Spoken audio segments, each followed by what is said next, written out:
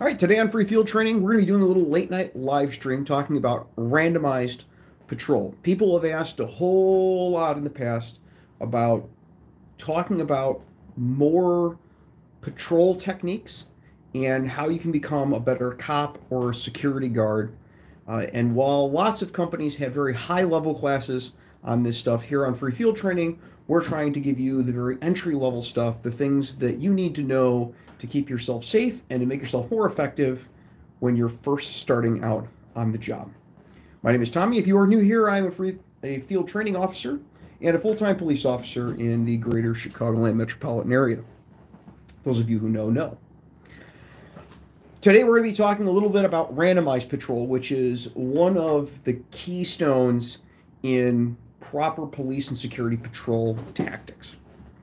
Randomized patrol means that regardless of what memorandums come out or what policies the security company has or what the client says, you don't just go to the same location every X amount of minutes or X number of hours or a certain number of hits in a night.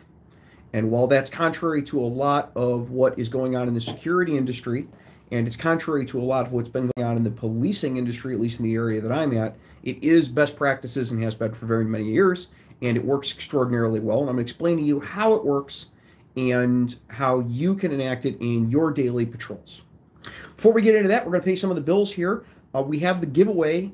It is going up live on Instagram as soon as I'm done live streaming this. And that's going to be posted up. We're going to talk about that a little bit after I talk about randomized patrol. We're also going to be doing the drawings for last month's YouTube and Instagram giveaways. So if you're interested in any of that stuff, there's a bunch of sales going on. This month's giveaway, I've got a shield box with a bunch of really good stuff in it. There's a knife and a rescue litter and a bunch of other things, so stick around for that if you want to win that. There's a DRT soap, sent me soap, which is like a law enforcement company, but more importantly, they sent me a bottle of their vest de-stinker, which I haven't used much on my vest because it's the middle of winter here, but it does take cigar smoke out of cars pretty well, so there's that. I've also got Olight's got their flash sale going on. Of course, they said, "Oh, you do a video about our flashlight?" And I said, "Yeah, sure." So here it is. That's the flashlight. It's coming out. This is the video. There's a link to their sale down in the description, but that's also going on our giveaway, which is why I take this stuff from them, because people like having flashlights, and it helps a lot of guys, especially at the very start of their career, when you can get a really cool new flashlight. Regardless of who it's from, people love flashlights that are cops and security guards, so that's should be a pretty good one. I haven't even opened it up yet. It's a rechargeable 2300 lumen light, and you can like mount it to guns and stuff if you wanted to, but given the little size, it's probably just going to be a pretty good little patrol light for somebody, or at the very least, a good backup light for somebody. So talking about randomized patrol. Patrol only works because people don't know where you're going to be. If you've ever played a video game like the Hitman series or Metal Gear Solid or anything like that, you know that it's real easy to plan if you see somebody using a schedule for when they're going to be at a certain location to avoid that person. So look at it from the bad guy's perspective. Let's say bad guy's going to rob the liquor store, and he knows that every 2 hours or so, this same little white cop pulls in the black and white squad in the parking lot of the liquor store, looks in the window, and then drives away. Or you're burglarizing cars.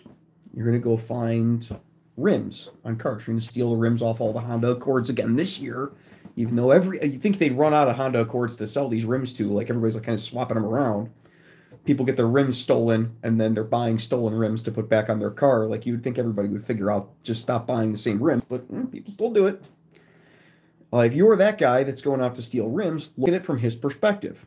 If you're trying to secure the site, let's say the apartment complex that's got a whole bunch of these cars in them, and you think, we know this is going to be a problem with people trying to steal rims. We've had rims stolen previously. What am I going to do so that I can dissuade these people from coming here? If you drive around the parking lot every 20 minutes, or every half hour, or every hour, they know right when you drove through, you're going to be gone for X number of minutes. Thank you, Noah. Noah put $1.99 in the donut fund. I will get to whatever your comment is as soon as I'm done with the main part of this video. If you want to throw your comment up to the top, just donate a little money to the donut fund with the hyperlink thingamabobber. As I was saying, they know you're not going to be there for a certain amount of time. And that's a major problem because you're giving them an opportunity to commit whatever dirt that they're going to commit. So 2 ways to make patrol random are ingress direction and timing. What I like to do when I'm out on patrol, whether it's for the government or for a private entity, is they might say, hey, every shift, we want you to hit every gas station once. Or every shift, we want you to hit every gas station twice. Or every half hour, we want you to make a circle of the complex or whatever. And I'll say, that's great. That's the minimum standard, right? You're all right if I do more than that? And normally, they're going to say yes, which then opens the door to what they're looking at is they want someone there, and they want them there pretty regularly. Whether it's on a private site or for the government, we want so many, impacts in this area. So what you do is you start by randomizing your time. I will pull into a gas station and drive through, look around. Okay, nobody's moping by the front doors. Don't see anybody 4 deep in a car looking like they're looking to carjack somebody. I drive out of the parking lot, and then I won't come back for 2 hours. And when I come back, I will pull into the parking lot, and I'll look around, do the same thing, and I'll drive away. And then not 1 minute later, I will pull right back into that parking lot from the same direction, the same way. So now they don't know when I'm going to come back. If someone's sitting across the street or down the block and they're watching that gas station, hey, how often are the police coming here? If they're staking the place out, they don't know how often I'm going to come there because it could be 2 minutes, it could be 2 hours, it could be half an hour. And every time I do a hit at that gas station, every time I'm doing an impact at that gas station or site, they don't know when I'm going to come. They don't know if it's going to be every day, and I do it different every day. So it's not going to be every day at 2 a.m. He starts doing this. He's not going to be every day at 5 a.m. He's doing this. It's not going to be every day at 3 and 6 a.m. It's not going to be every day when the bar lets out, although bars are a different thing, and maybe we'll talk about that a little bit with people's comments. If you got comments about this, put them in there. But I'm going to make it completely random. Sometimes it's going to be 4 times in an hour. The first 2 of them are going to be 5 minutes apart, then another one in 20 minutes, and another one 10 minutes after that. I want them to not know, and then I won't be there for 3 hours. And then I'll come back and make it look completely random. The same thing with private sites. If all you've got is this housing complex, let's say there's 15 buildings, and you're going to sit in the front. Most guys are sitting in the front of the parking lot, and they're watching TV on their phone, or we used to have portable DVD players back in the day, but now everybody you're streaming on your tablet or your phone or whatever. Instead of sitting at that site and then driving around every half an hour, you could sit there and drive around every 3 minutes for an hour, or just keep circling the complex and then wait an hour and then come back and circle it a couple more times. Or you could wait 3 hours at the beginning of the night and then hit it really hard and then go away for a while. You want them to not know what's going on. The other one is location and direction of travel. And this gets into the secret sauce type of stuff. You don't want to keep driving. The problem I see with a lot of people is even on the public sector side, the cops will drive down the major street and they'll hit every gas station on that street. So if you're watching this gas station down here, let's say you're watching the BP station, you see the cop pull into the BP station from east going west, pull into the parking lot, look around, pull out of the BP station, then drive 3 blocks down to the Citgo station, pull in there going from east to west, pull out of there, go 4 blocks further down, hop into the mobile station, look around, pull out of there, pull into the McDonald's parking lot, pull out of there, move into there, go across the street, and then work their way back down the other way. Come on. You're not actually accomplishing anything by doing that. So what you want to do is, if you're going to do this, if they're all within visual, view of each other, one, don't just jump in it from a major street. If you've got side streets, pull up side street, cross the major street, straight into that parking lot. And then the next time when you come back 2 minutes later, you've pulled out of the parking lot, go in eastbound, go around the block and pull right back into the parking lot, pull in from the other side. Pull in from the alley. Do your checks from the alley. Pull into the alley behind whatever business you're going to check. Get out of the car. I know this is a shocking thing for people. but get out of your car and walk into the business from the alley.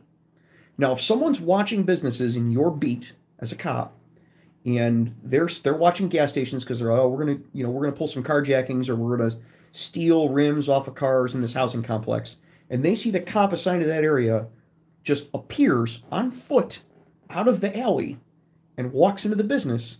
Now you're putting some doubt into their head. Okay, that guy just appeared out of nowhere. Okay, maybe his car's parked in that alley. All right, he walked around. Why would you do that? That's really weird. Start putting some doubt in their head. And then if you're appearing out of nowhere, they start looking around and being like, oh, crap. There could be more of him. These guys could come out of anywhere, and that's what you want, and that's what randomized patrol is. Now, the big problem with randomized patrol is you have distinct times that things are going to happen. If you've ever worked in a town that had a shopping mall, or had bars, or clubs, or strip clubs, or liquor stores, or anywhere else that had a set closing time, where you're going to have a large number of people at this place, and then it's going to close, and they're all going to get kicked out, you know that that's probably where you're going to need to be at when that place is closing. And here's how you kind of handle that with randomized patrol. Don't ever sit in the same place every night that the place is closing up. If you sit by the front doors of the club when it's closing up one night, sit all the way back in the back of the parking lot the other night with your lights on. If you're normally sitting all the way in the back of the parking lot with your lights on, park one time on the side of the building, shut your lights off, and walk in and be with the employees inside when they're closing up. If you can't change the time or when you're going to be there, change where you appear from for people. So it looks like you could be anywhere. And that's the whole goal of patrol work and randomized patrols, that you could be anywhere. The added advantage of this, not just from the deterrence side, is that you could actually be anywhere. So when you run across the people that are going to, they walk up to do their dirt and they do the old, no cops down there, no cops down there. I don't see any undercover police cars. Most people don't know that undercover belongs. I got a whole video on that, but like, oh, I don't see any unmarked squad cars, which would be the proper term for that. I don't see any marked squads. I don't see any cops around. Looks like now's my opportunity to rob this chick. And you're in the alley, or you're across the street, getting ready to drive across the street into that parking lot. And that's how you catch people red-handed. This is especially useful for burglars. If you've got an area that you know is hard hit by auto theft burglaries or residential burglaries, you want to be nowhere to be seen. You want to just appear out of side streets and alleys on top of areas. Walk out from between buildings, things like that. You want to just show up places. Because when you just show up places, you see things that you wouldn't see if you were the police. Anybody that's a cop or a security guard and has then driven through their jurisdiction when they're not working, or grew up in the town that they're working in and are now a cop there, know that people drive very differently. They act very differently when there's a marked police car and a cop in uniform around than when there are none. So what you want to do is take a peek when you're working into the world of when you're not there. And by doing this, you increase deterrence, because although you're not as visible to the public all the time, it's not the same as like parking a squad car on a corner that's empty and people see the police are there, so the old ladies on the block are like, oh, there's a police car there. But if you just randomly show up places, the people that you are actually trying to deter, it's like, oh, that cop came out of nowhere. And I'll tell you something, the old people do notice that you are just randomly showing up in their neighborhood. In fact, they will come outside to ask you what you're doing. And if you tell them, oh, there's been some burglaries in the area, so we're doing this randomized patrol thing, we want people to not know when we're just going to randomly show up in the neighborhood to check. We're trying to actually catch these folks. They really appreciate it, and it gets good conversations going with the public. Not that I'm known as officer friendly where I work or anything, but good community policing is good community policing. Community policing does work, even though it's not my primary goal. On patrol, I think that's a big part of our job. It's not just chasing the bad guys around. Part of it is make it look like we're chasing the bad guys around, so that way the public's behind us and they give us the resources and stuff that we need. So that's all I had down for randomized patrol, and that's just one small aspect of police and security patrol work. I look forward to answering all of your comments and questions. Please keep putting them in there. If you've been watching, we've got 60, 70 people watching. We're at 15 minutes. I'm going to try to wrap this up in another 15 minutes. We're going to take those super chats first, the people that drop money to the Donut Fund, and then we're going to go on to some other questions. Hopefully there's some topical comments and questions in there. So we're going to do the drawings for Instagram and YouTube here. Got my little flyers. The Instagram one last month was pretty cool. It was a shield box. I think this is the Instagram one, right?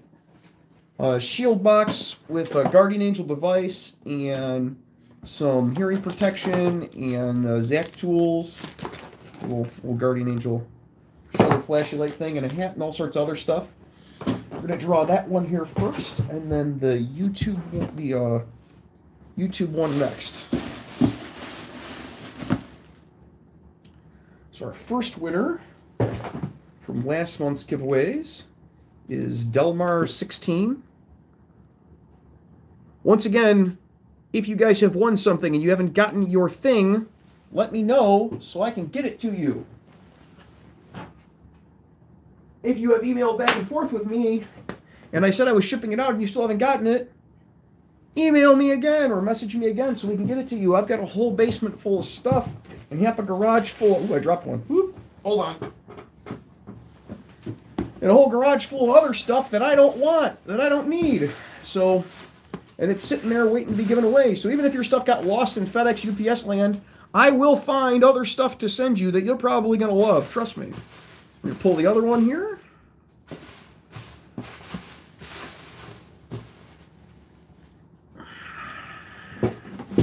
So this month we got Delmar16 and Timothy Kormanski.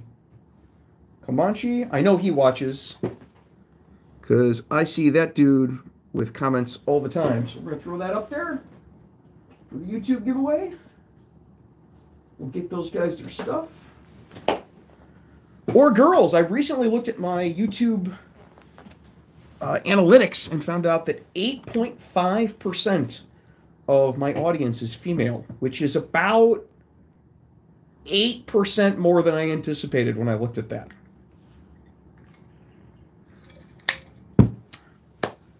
So we've got our giveaways going up on Instagram. Let me go through that really quick. Then we'll get to some comments. This is the shield box this month. Like I was saying before, I wish I could zoom out on this phone. This phone is not as good as the other phone that I had. This is, when this finally goes live, you should be able to freeze frame that and take a look at it. There's some cool stuff in here. There is a knife, which I've always said with these subscription box things, when you get a good mid-level $30 or plus knife out of the deal, you're always ahead. People are normally happy. I'm always happy when I get a free knife. Quick litter. Quick litter is, I have never used one of these before, but I'm probably going to have to find a way to get one so we could try it out at work. It says it's rated as 750 pounds. I don't know. It's pretty light. Seems like the type of thing you would throw in the back of the car, probably every car at work. And if you had a mass casualty incident or something, it's a soft litter. So it's basically just a tarp with handles on it. The fire department normally comes out with a much higher quality version of these to carry very large people out of houses that have issues that allow them to not allow them to walk up and down stairs. But be something nice to have around if you had a major incident, lots of casualties, you need to evacuate them to get them to substantially more definitive care like an ambulance. They couldn't come in. There is a medical kit from MyMedic. I opened this up previously, and I regret to inform you that while it's an awesome little bag, it's basically just this awesome little bag with some, like, Band-Aids and stuff in it. So more like a DIY medical kit. You get an awesome little bag with some pouches and stuff inside, like a little EDC medical bag thing. It is red. MyMedic on the front is Velcro. So you can take that off and put something else on it. And there's a little elastic area in the front. And it will MOLLE attach to things. You know, if you're going to put this on your range bag or something. But there's not a whole lot in it. So, fair warning, not a whole lot in it. Stick and shoot, which is a reactive. It's like a, I think it's some sort of gel inside that like splatters when you shoot it with a gun. So there's 1, 2, 3, 4, 5, 6 of those in there. Fun enough. And then a cocaine trace wipe, which I have a video I need to do very shortly with a narcotics test kit. We're going to have to get that rolling too. Then there is, on top of the stuff from Shieldbox this month, There's links to Shieldbox and all that, and coupon codes for all of this stuff down in the description if you guys are interested in buying it separately. I am going to throw in the DRT soap. I haven't tried this because they only sent me 1 bar of the soap. It smells like your grandpa. That's the best I could say about it. It smells like grandpa, so if you're an old fat ghetto cop like me, you're going to love it. It's going to be the perfect scent for you. This stuff smells a lot like tea tree oil and peppermint, which I guess is good because that's the smell that it's supposed to be, is tea tree oil and peppermint. My wife uses tea tree oil for a lot of stuff, and my daughter uses peppermint for things, so it smells like both of them are in the same room after they showered. I guess that's a plus. And like I said, it does do a pretty good job on smoke on soft materials. So, like inside of a car, maybe. That could be useful for some people. And I've got the Olight Warrior 3. And all of this is going on the giveaway on Instagram. As usual, all the rules and all that are up on Instagram. I'm going to post that as soon as I get done here with a picture of all the stuff. Hopefully it all fits in the same box so I can ship it out easier. And then that we will draw next month, I think, depending on when the next Shield box, or when I get enough cool stuff all together to make a giveaway worthwhile. I don't want to ship boxes out that aren't something like a bunch of really cool stuff all together for you guys. So that's it for that. That's going to be up. Basically, you just tag friends on the Instagram giveaway, and that's how you get entered. And then I cut up all the little slips. In reality, I print them, and then I have my kids cut up all the little slips and put them in the tray, and then we pick it the next time we do a giveaway. So I'm going to pull this back so I can actually see it. Eyes aren't getting any better out here. We got a bunch of people who threw money in the donut fund, so we're going to take them first. I'm going to go from the back to the top, and then we're going to cut it at about 30, 35 minutes. YouTube goes nuts if these go too long.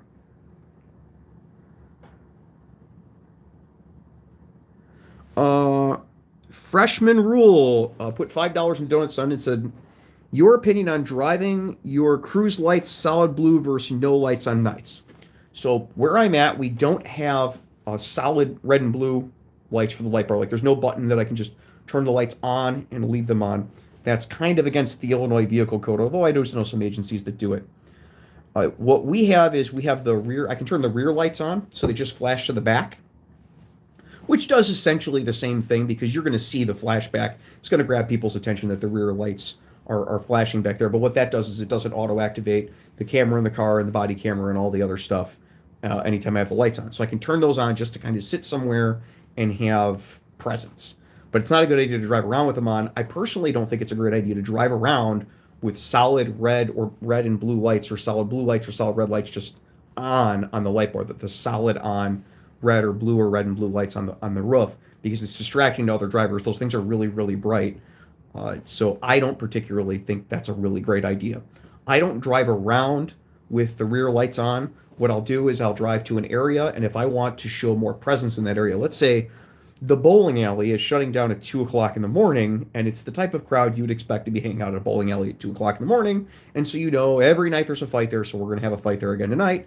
So you go to the area of the bowling alley, you park across the street, or you park in the parking lot, or you park by the front door, you turn the rear red and blue lights on so people can see something flashing over there, and they just look over, oh, that's a police car. And they know it's not an empty police car because the red and blue lights are flashing in the rear. So, and the headlights are on so they can see, oh, there's a cop parked over there.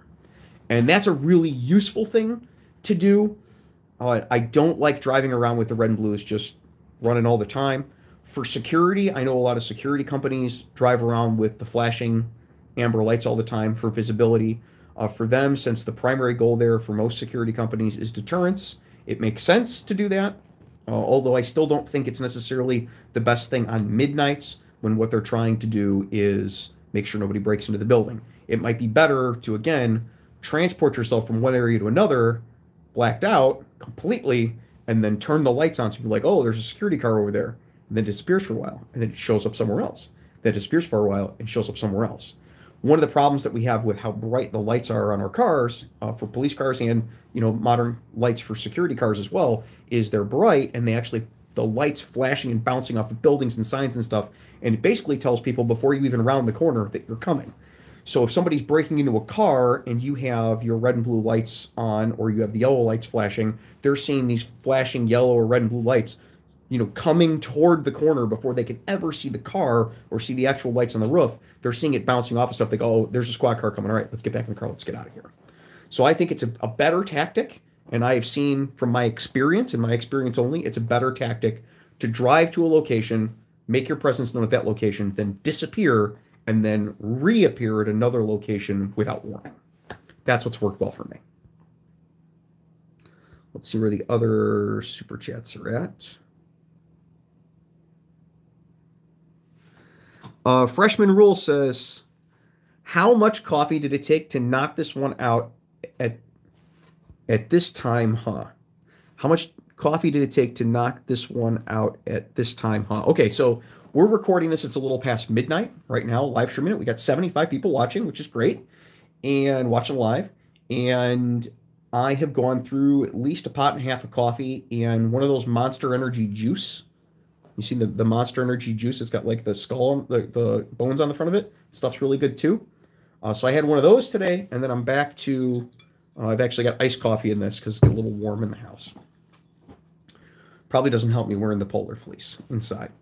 But between the basement and the upper floor, long story short, I've drank a lot of coffee today. But I am on midnights right now, and so the amount of coffee that I go through is just kind of to reset my circadian rhythm every few days. You get on midnights, and then you got court in the morning, and then you end up not going to sleep till 11 a.m., and then you got to come back to work at 10:45, and it becomes, midnights becomes a mess for everybody. Anybody that's overworked midnights knows that. And that's probably why I'm talking really fast. Although when I get onto these types of topics, one of the reasons that I like doing field training is because I like talking about these things and teaching other people about them. And so it's pretty easy for me to just pull this stuff off the top of my head. I actually have absolutely no notes for this one at all. It's like, what am I going to talk about for this week's giveaway? Oh, randomized patrol. I could pontificate on that for hours. Let's scroll up further, see who else we have through Money in the Donut Fund here. Noah Dinsmore says, thoughts on the Blackhawk Serpa duty holster. I don't recommend the level 2 Blackhawk Serpa duty holster. I don't have any personal experience with using it because I won't use it, because there have been lots of very negative stories about people with very severe repercussions to using those Serpa holsters that only have the little finger interlock on it. I don't trust anything that's just a little trigger guard interlock that you can operate with your index finger. I know some people that really like them, and I know some people that are required by policy to use them. I know some cops that use the Serpa holsters for off-duty or for plainclothes work, like detectives and stuff, because departments have policy saying that you have to have at least a certain level of retention, and they define what that retention is. So if there has to be a device that you have to disengage in order to pull the pistol out, and they want a Kydex holster, or they want something that's polymer, not necessarily Kydex, but something that's polymer, that's very easy, you don't have to clean a lot, that kind of narrows you down to Serpas. And so I know a lot of cops that use them, but I don't, and I don't like them. I've owned one, and it didn't go all that hot. I didn't really like it. So I don't recommend the level 2s. If you are on I know that really good holsters cost a lot of money, so if you were on a huge budget, I guess it's okay to use the level 3 one, because it's got an actual guard that goes over the top of the pistol and keeps it from, like, physically keeps it from coming out. It's not just a little dongle that could get bumped and the gun comes undone, or could get broken easily and the gun comes undone, or would cause, somebody NDing. It's a lot harder with the duty ones, with the level 3s. I know Blackhawk has other holsters that I have not tested them, that are just the hood on the top. I think it's called Epoch or something, Epoch holster. Those, I guess, are all right. It's another variation on the hood holster. But the level 2 that's just the little finger tab, I wouldn't use that. It's not a level 2 even. It should be considered a level 1. And I would not recommend using any of the concealed carrier sport line, just the finger tab Blackhawk Serpa holsters for duty use, or even in the station. I wouldn't even bother using those. I know a lot of guys do. A lot of people get upset at me for saying I wouldn't use them, but I wouldn't use them, partially because I've got a bunch of other holsters. Like, I would rather just use a Phobos holster and know that there's no retention than have any belief that little finger thing is going to give me something to even make somebody think about in a gun grab situation. I think it's kind of like carrying a 25 caliber pistol. It's a whole lot more about making you feel good than it is about actual personal protection. That's going to upset a bunch of people too, but it's the truth. It's my personal opinion. I wouldn't do either of those things.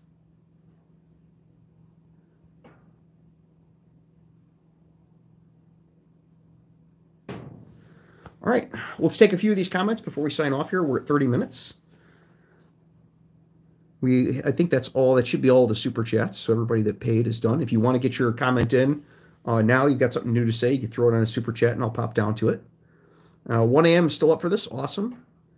Hello, hello, hello. Hello from Washington State. Somebody said 30 frames per second. It's just live streaming off my phone. Sup, Tommy? I just got promoted. Should I carry dog spray? Never use dog spray for anything. That's really something more for postal employees around here.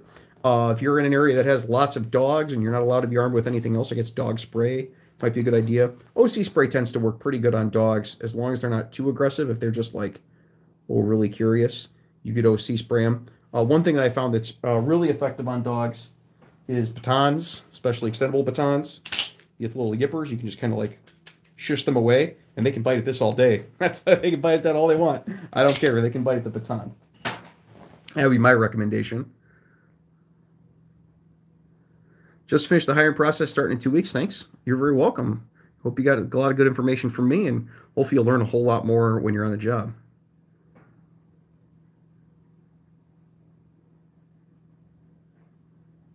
Brush Some Teeth said, did you respond to an armored truck shooting in southern Chicago? You shared a news story about it a few days ago. I shared a news story about it because it's a big thing around here, and I know a lot of you do armored car work and do security work at banks, and I thought it would be very applicable to people in the community here online.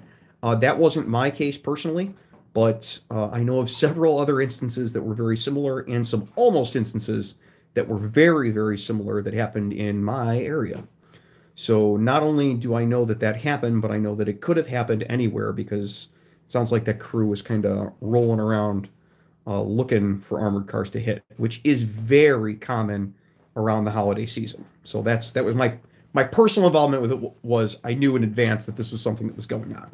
And then the reason for sharing it is a lot of people here, probably if you're new to doing armored car work, you know that the holidays, you need to know that the holiday season, man, there are crews of people that are going around looking to hit armored cars.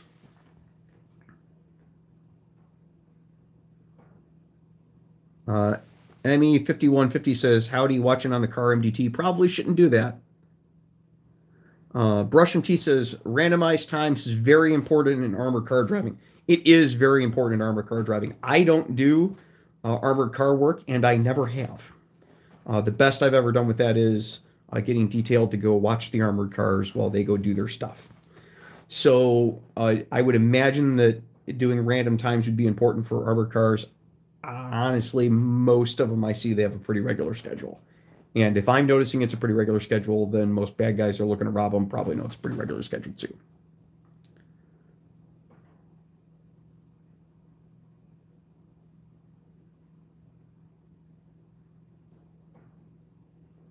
Keller Fabre says, I'd love to hear about typical career paths that cops go through before becoming a detective. Got a whole video on that. I'll try to remember to put a link somewhere, but I probably won't. It's like becoming a police detective or CSI. You can watch that. All of that still really applies. There are some people that are, straight out of the academy. They do a year on patrol and they go straight to detectives or investigations or whatever you call it in your area. That's pretty rare, and most of them are politically connected. Generally speaking, you're going to do a few years on patrol. You're going to do some other more minor off-the-street assignments, and you're going to be put to detectives. Unless you have some prior experience doing police work.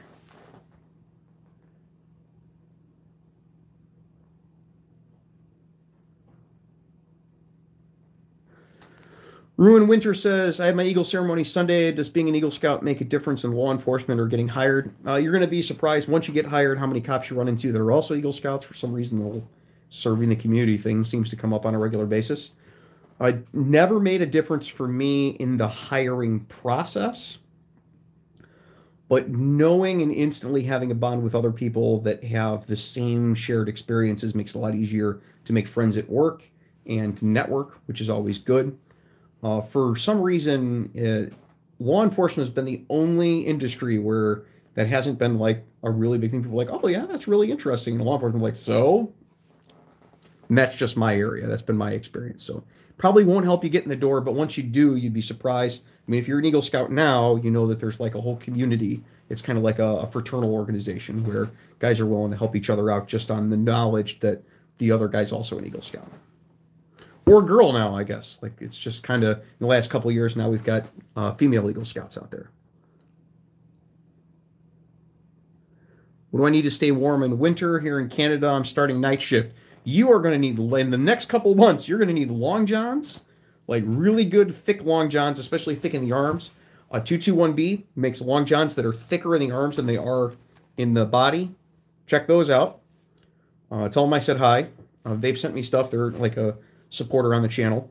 And also, Cabela's sells these polar weight long johns that in the deepest, darkest, -30 below Fahrenheit winters of Chicago are just fantastic, especially the pants. They have pants that are just, they're so thick. They're like polar fleece on the inside. They're fantastic. So I would start there, and then some boots that are at least 600 grams of insulation. Up in Canada, you might need 1,000, but those are a little harder to find. Brush Some Teeth is finally happy with my content. You're very welcome, whoever Brush Some Teeth is. Never got the real name. Likes to have nice, clean teeth. John Park says, cool insight. Any experience working with Metro Police? Yes. I am thinking about joining and going through the initial exams. Metro's not a bad agency to go to. Right now, we've got a couple guys that went through our process and came to us from Metro. They're not the highest paid department. Their benefits aren't the best. Their working conditions aren't fantastic. Their equipment isn't fantastic. You can find all of those things better in other places. The advantages of Metro is that it's a good place to get your foot in the door. They will send you to the academy. They hire people on full time, so you're not doing the part-time screw around game. And also, it's a really great foot in the door to get into a higher paying agency later on. So in the market right now, I don't want to dissuade you for going and working for Metro, but there are 20 agencies in the Chicago metro area that are screaming for people right now. At least 20 agencies that are screaming for people, and everybody is trying to hire. So I would shop around a little bit more before I signed on to Metro if I was just starting out. As a lateral, if you're talking about lateraling onto Metro, I wouldn't bother. I would find if you're a lateral right now, you can pretty much name your own price in the south suburbs. I mean, that somebody will take you if you're lateraling from another agency. So I would get through all of the places I could lateral to that were higher paying than Metro before I went to Metro. But it's not a bad place to work. It's just they don't pay as well as other places.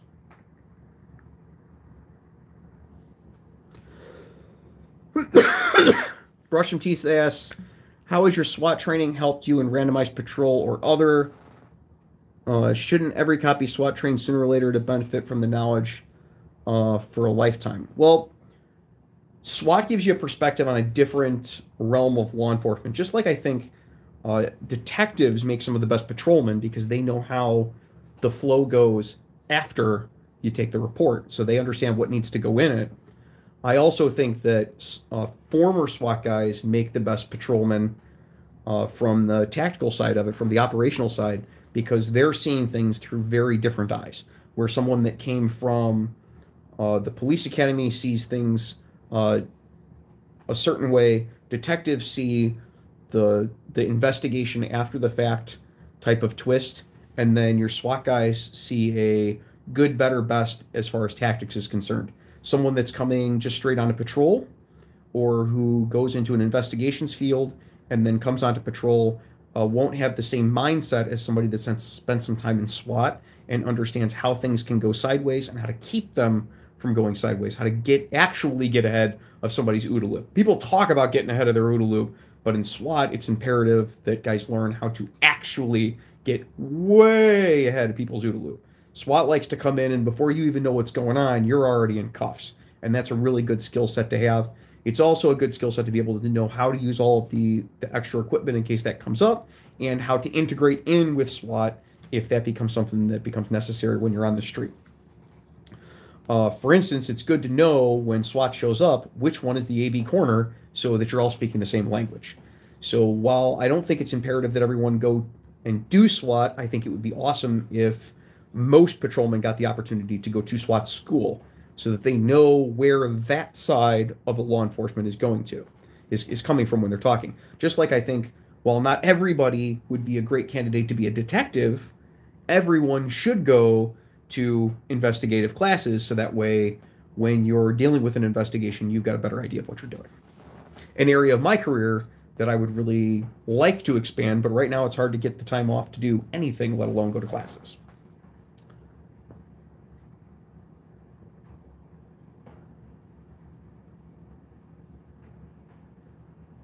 Taxes. I love doing randomized patrol in the rural county because do those types of routes, but I get to hide in the trees and watch them leave the same way I went in, and it's goofy for no reason. Well, it's a randomized patrol. Like, I'm coming at it mostly from a very urban setting or suburban setting, and I'm sure in a rural area it's a lot of the same stuff. But you get to use some other tricks that we don't. There aren't a lot of woods for me to hide in, at least not near areas that have high crime. So I imagine if you're doing something like wildlife enforcement, like there's some other skill sets there, but it's still a lot of the same stuff. It's randomized patrol. You look at the wildlife guys are great at that. If you've ever been hunting or fishing, they literally come out of nowhere and walk up to you. You don't ever see them coming. Maybe you'll see them across the lake. You see the car pull up. You're like, oh, that's the Illinois State Conservation Police. I know they're going to be out here watching for people. You're going to be watching what you're doing. Everybody got their license because they're going to be coming around. They're going to be checking.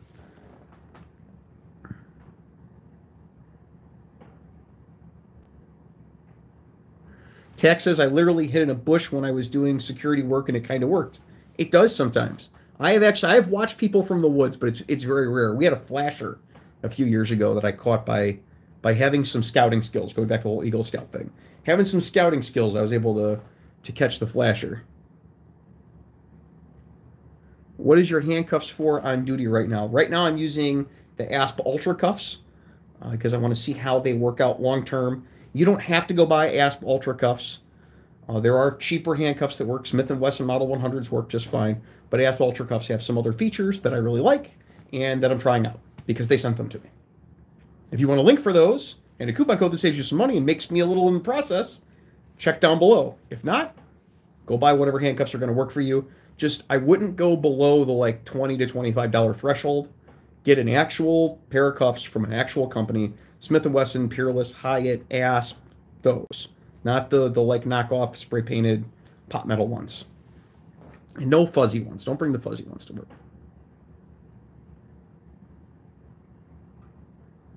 So here's somebody getting to the limits of my knowledge. 835 Scribner07 says, hey, Tom, a new officer working Jackson Hole, Wyoming. Wondering if you have any tips for someone policing a wealthy resort/tourist town. The area I work in is not wealthy, it is not a resort, and it's not a tourist town. So while I'm sure a lot of this might come in handy for you, and you can check through the channel for some stuff that might help, I don't have any specific suggestions for wealthy tourist towns. I'm sorry. Hello from Russia. Hello.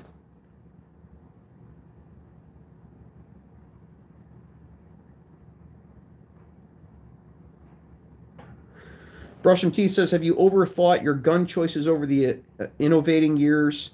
What AR-15 would you buy nowadays if you didn't have one? What bug? Maybe a Kimber K6 6-shot 357 J-frame.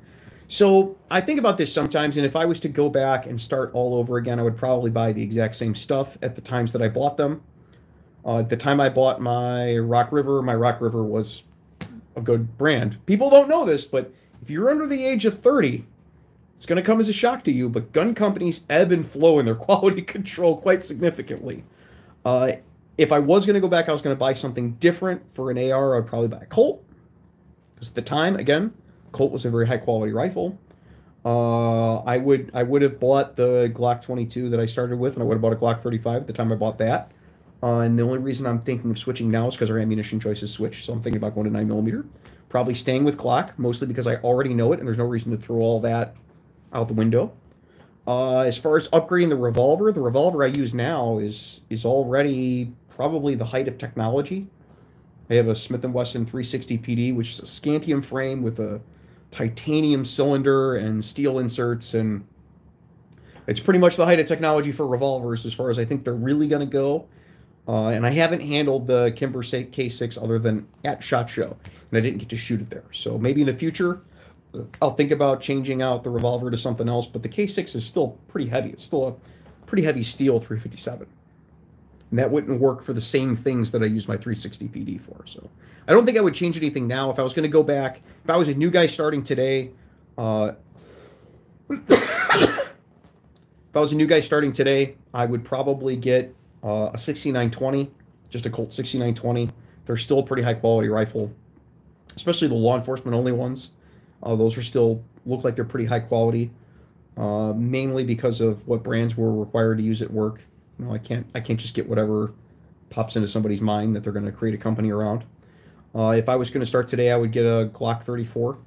If I was going to suggest a gun for someone to start today, I always suggest them the same thing: go to the gun shop, pick up a Glock 19 or a Glock 17, and see which one you think will work better for you. Shoot both of them and then decide. Because if you're going to get holsters or mag pouches or lights or holsters for lights or anything that's going to integrate with them, those two are going to be the easiest things to get things for, and they're also perfectly competent in 2021 and I'm sure into 2022. And I don't expect until we get to more affordable Spitzer rounds for handguns that we're going to have anything that greatly advances beyond that.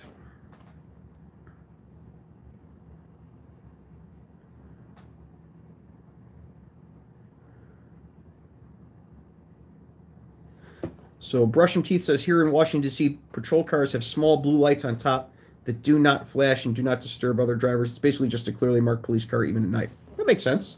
I haven't seen that. It's been quite a while since I've been to D.C., probably since, I think, 8th grade. Connor Coleman says, more lights need brightness adjustment. I agree. More cops need to learn how to use the light brightness adjustment, and more companies that are installing them need to know how to wire them up so you have the brightness adjustment switch. We're gonna scroll through here and see if we had anything about randomized patrol before I sign off, because we're getting pretty long in the tooth here.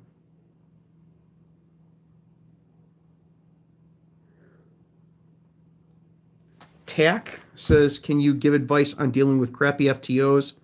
I've never had this problem in security or corrections, but recently it's been hard. I am going to actually, I'm sorry everyone, but that's a really good question. I'm going to screenshot that so I can use that for a stream in the future.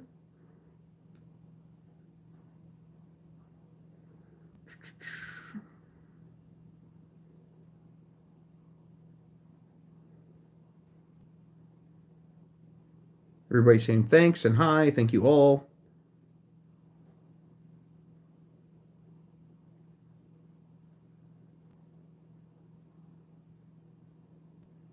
Can you use your personal firearms for duty use? Where I'm at, yes. Most places in the Chicago metro area, yes. Some places in other parts of the country, no.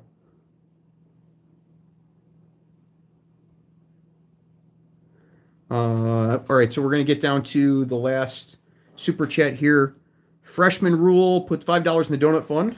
Thank you again. It says, tactical ghillie suit to hide in the bushes. It's not exactly something I would use in my area. The great thing about my area is that this stuff tends to blend pretty well. Anything that's dark blue or gray tends to blend pretty well in an urban environment. Militaries have been looking for urban camouflage for a long time, and nobody's thought about light blue shirts and dark blue pants. Nobody ever sees me coming for whatever reason. They're always really shocked when I show up, and I think at night, dark blue works a lot better than black does, and works a lot better than most camouflage patterns that are meant for the woods that kind of stick out. At least if you're not trying to hide in bushes. If you're trying to hide up against buildings, dark blue looks a lot more like a shadow in my experience. We should see if there's some studies on that.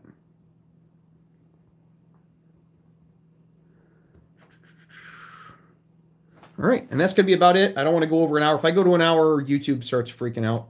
Thank you all, 77 of you, for for stopping through. Thank you for the people that put a little money in the donut fund to keep me afloat. When I get done with this, I'm going to go over to Instagram and I'm going to post a picture. It's going to look something like all of this stuff laid out. It's going to say Shield Box. It's going to have them tagged. And it's going to have all the rules and stuff on there.